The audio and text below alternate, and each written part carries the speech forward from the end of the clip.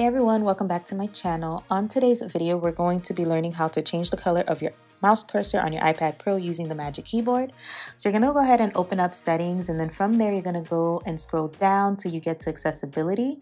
And you're gonna click that and then go ahead and scroll down, and you're looking for where it says pointer control.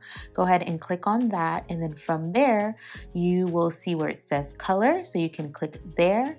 And once you've clicked, you open it up and you can see all of the different colors that you can choose from. So your mouse cursor can be white, blue, red, green, yellow, orange.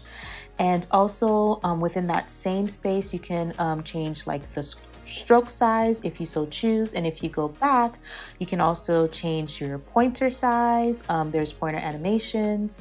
And also if you go all the way down, you can also change the scrolling speed, all within that same space. So that's pretty much it, guys. Super easy, super simple. And this is how to change the color of your mouse cursor on your iPad Pro using your Magic Keyboard. So if you enjoyed today's video, you found the tip to be helpful, go ahead and leave me a thumbs up emoji in the comments down below.